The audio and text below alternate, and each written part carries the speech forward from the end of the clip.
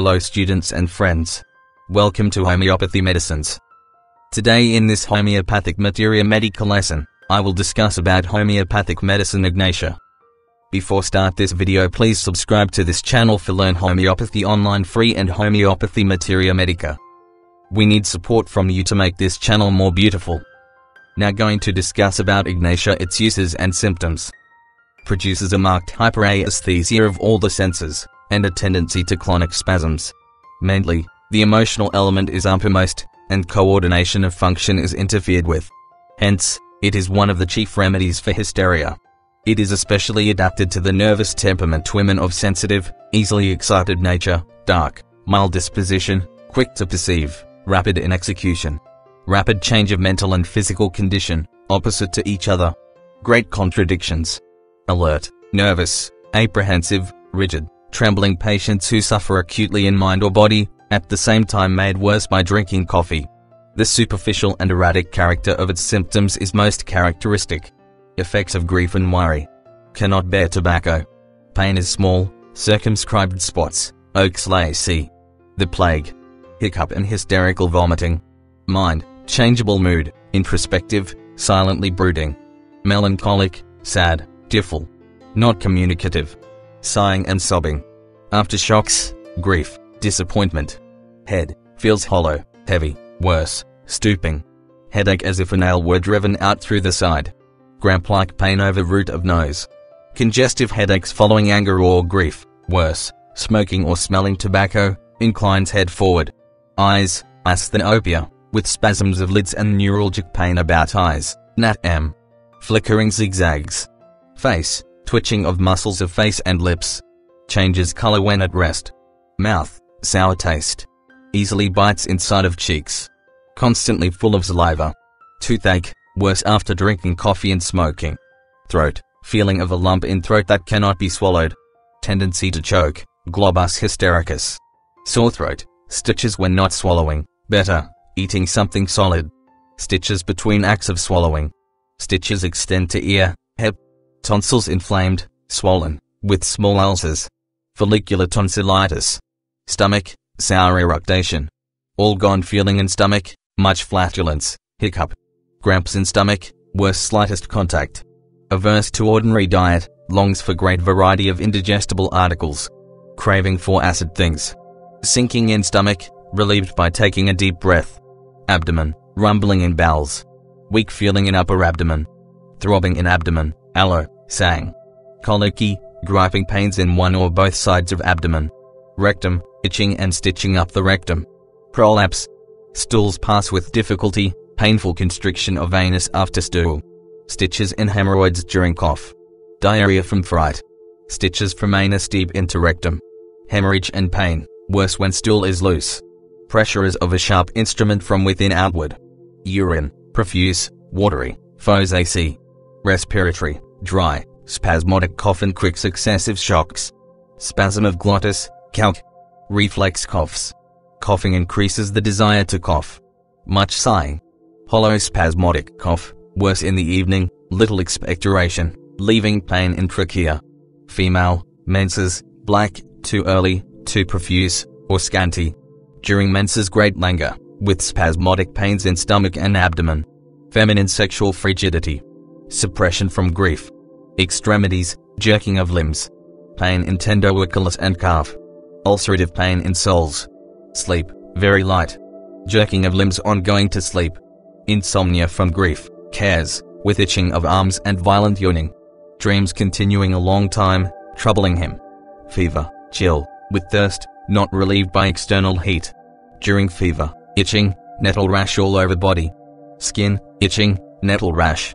Very sensitive to draft of air. Excoriation, especially around vagina and mouth. Modalities, worse, in the morning, open air, after meals, coffee, smoking, liquids, external warmth.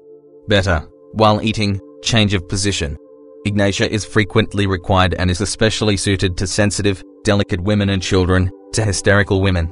You will not cure the natural hysterics with IGNATIA, but you will cure those gentle, sensitive, fine-fibred, refined, highly educated, Overawed women in their nervous complaints with Ignatia when they take on complaints that are similar to such symptoms as come in hysteria.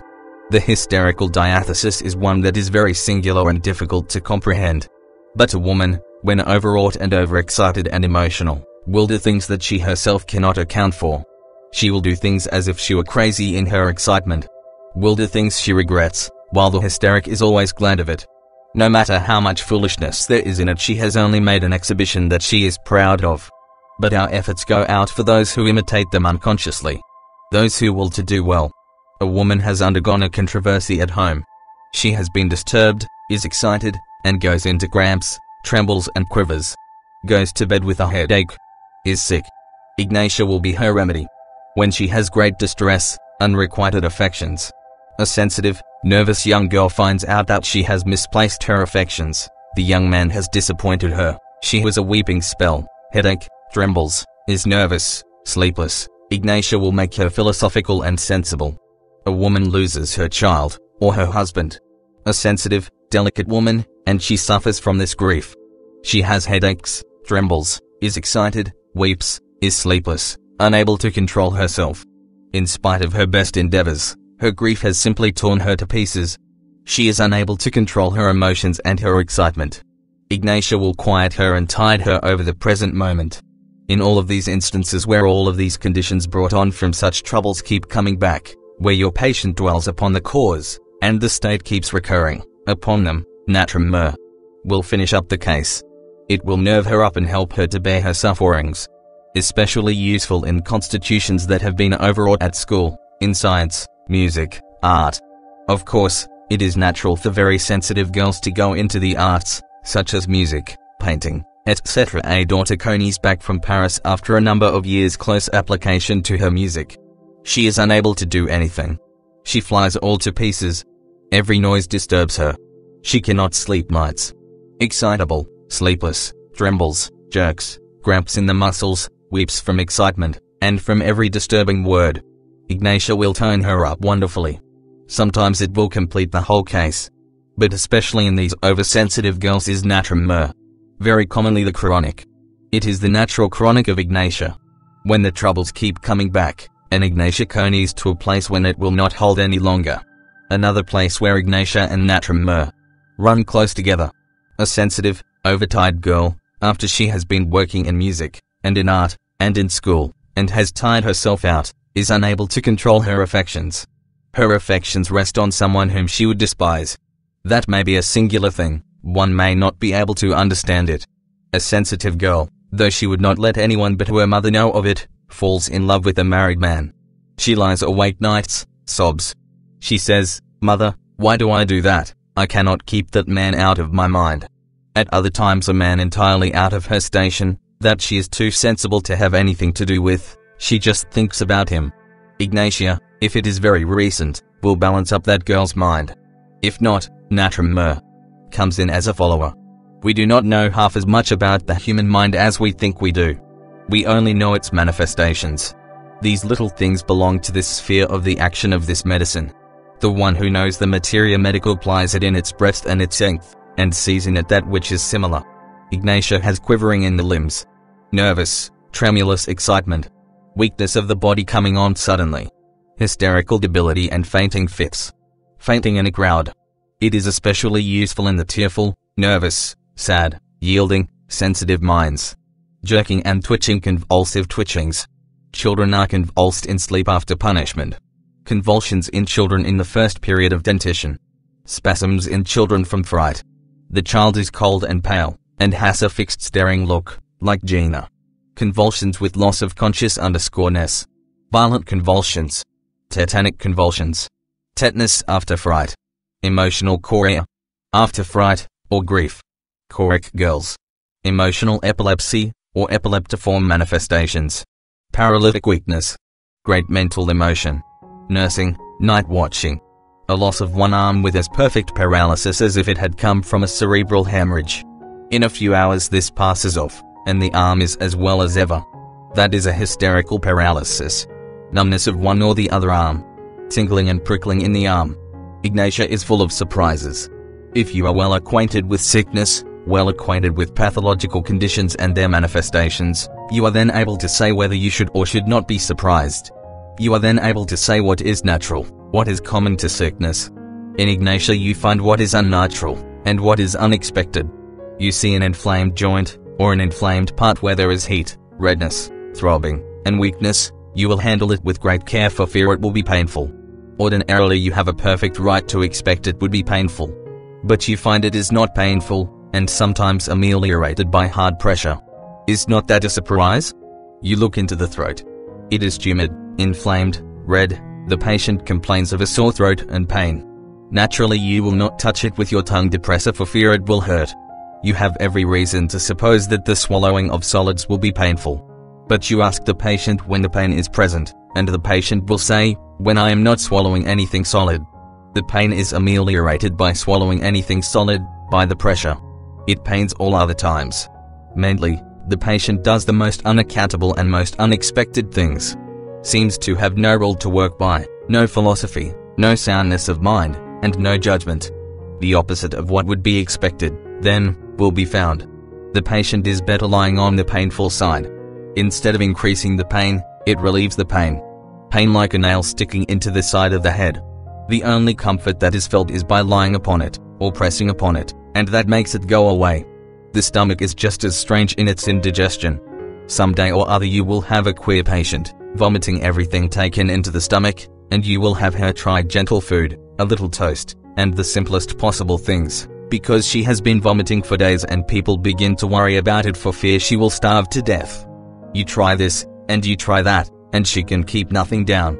Finally she says, if I could only have some coleslaw and some chopped onions, I think I could get along all right. It is a hysterical stomach, and the patient eats some raw cabbage and some chopped onions, and from that time on she is well. Those strange things that are ordinarily hard to digest ameliorate the nausea rather than increase it. While milk and toast, and delicate things, and warm things, such as are usually taken, disturb the stomach and increase the nausea. Cold food is craved, and cold food will be digested when warm food will be disturbing and create indigestion. The cough has similar features in it. An irritation will come in the throat, as a rule, that is why people cough.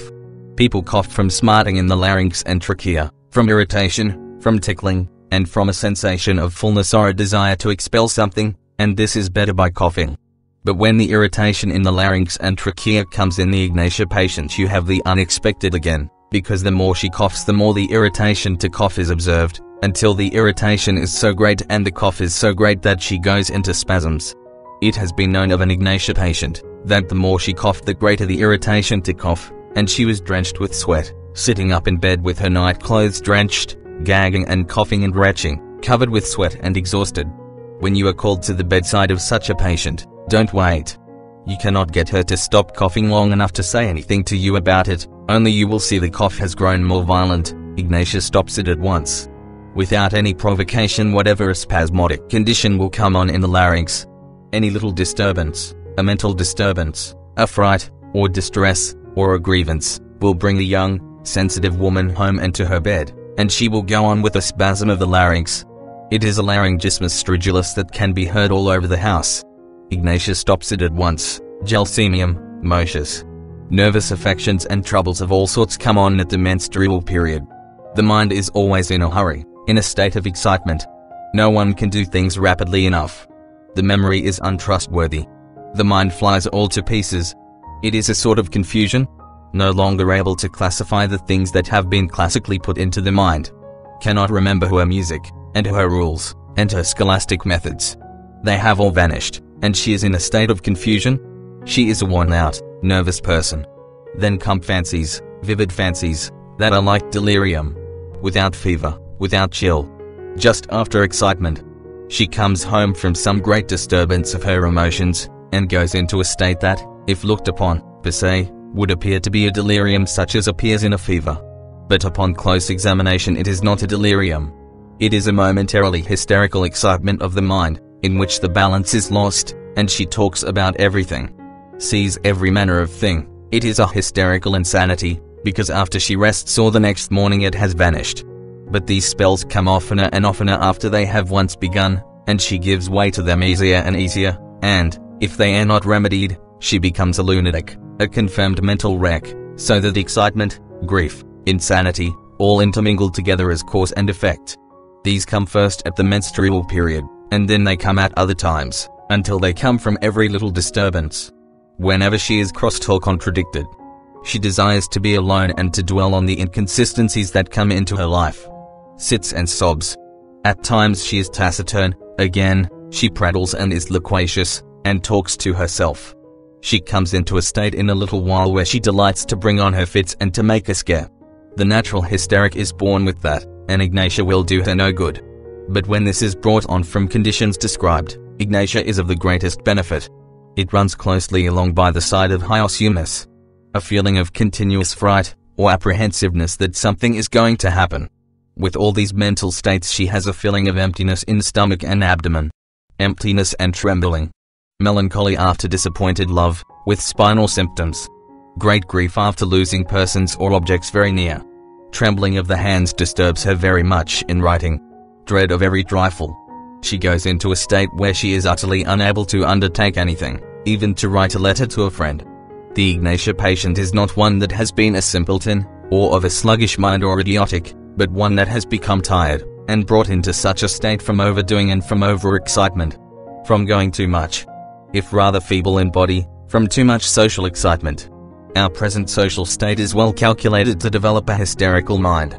The typical social mind is one that is always in a state of confusion, asks questions, not waiting for the answer. A good many remedies have this state, a lack of concentration of mind, that is what it is, but this is a peculiar kind of lack of concentration of mind. Dread, fear, anxiety, weeping, run through the remedy. Sensitive disposition, hyperacute, overwrought, intense. Ignatia has another thing, thinks she has neglected some duty. That is very much like Putz, hell, and Hyos, only Aura believes that she has committed a great wrong. Thinks that she has neglected some duty. Dwells upon that much. Melancholy after great grief. It is full of headaches, and they are all congestive, pressing headaches, or tearing headaches, or headaches as if a nail were sticking into the side of the head or temple, ameliorated from lying upon it. The headaches are all ameliorated by heat. The patient generally is ameliorated by warmth and aggravated by cold. Wants cold things in the stomach, but warm things externally. Jerking headaches, throbbing headaches, congestive headaches, headaches in nervous and sensitive temperaments. Those whose nervous system has given way to anxiety, grief or mental work. Headaches from abuse of coffee, from smoking, from inhaling smoke, from tobacco or alcohol. Headache from close attention. Headache ameliorated by warmth and rest, worse, from cold winds and turning the head suddenly, worse when pressing at still, or from jar, from hurrying, from excitement. Looking up increases the pain, moving the eyes, worse from noise, from light. Pain in the occiput, worse from cold, better from external heat. Headache better while eating, but soon after it is worse. Disturbance of vision. Zigzags. Confusion of vision. Excessively nervous eyes. Acrid tears. Weeping. The face is distorted, convulsed, pale and sickly. Pains in the face. Violent rending, tearing pains in the face. Let me put it this way, some of these overwrought girls that come back from Paris, that I described, overworked in their music, will have violent faceache, pains in the face, or some other hysterical pains. Others will come back with violent headaches, others with the mental state and confusion, others with all the hysterical manifestations. Prolonged excitement. Musical excesses. Yes, other girls come back fairly crippled with painful menstruation, ovarian pains, hysterical conditions, displacement, prolapsus of the vagina and of the rectum. Tearing, shooting pains upwards from the anus and vagina up into the body towards the umbilicus. Strange antipathies run through the remedy. It will be impossible for you to ever form any conclusion what one of these sensitive women will think of any proposition that is presented. You cannot depend upon her being reasonable or rational. It is best to say as little as possible about anything. Make no promises, listen, look-wise take up your traveling bag and go home after you have prescribed, because anything you say will be distorted. There is not anything you can say that will please. Thirst when you would not expect it. Thirst during chill, but none during the fever, if she has a feverish state. It is suitable in intermittent fever. Excitable, nervous children and women with intermittent fever.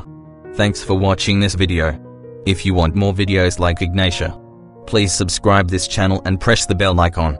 To learn homeopathy course online free with Homeopathy Materia Medica. Comment us your feedback and what you want in next video. Like and share this video with your friends and family. Thank you. Have a nice day. Stay healthy, stay happy.